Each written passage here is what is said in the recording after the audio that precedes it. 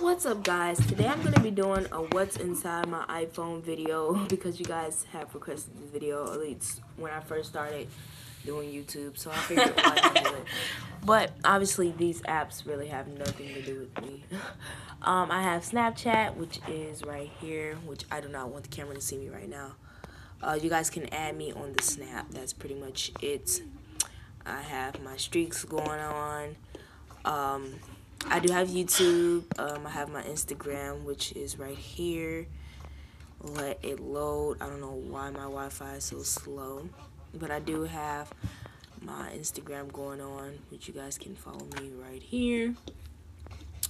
I have an app called YouTube Creator Studio, which I'm not gonna open it because it'll give you guys my YouTube information. Well, yeah, I'm gonna open it. Like, I'm gonna slide it over where you can't see it.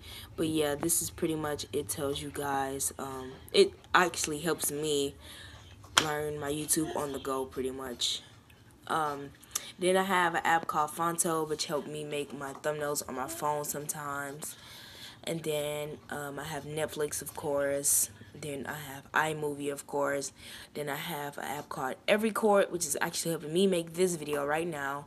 Then I have Gmail, and the last app I use on my iPhone most of the time. My iPhone is pretty much really for my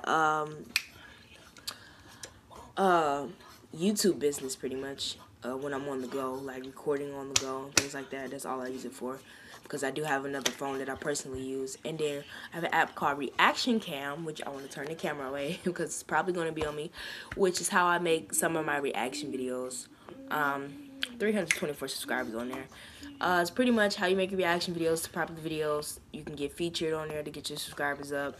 It lets you know what videos are popular at the moment that you should react to, and how to get yourself famous on YouTube and broadcast. So if you have an iPhone, it's only for iPhone.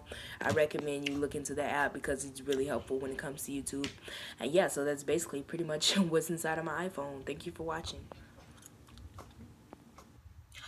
Thank you guys so much for watching this video. I hope that helped you, and if you have any more videos about my iPhone, drop them down in the comment section below. I'll be glad to do them. Thank you for watching.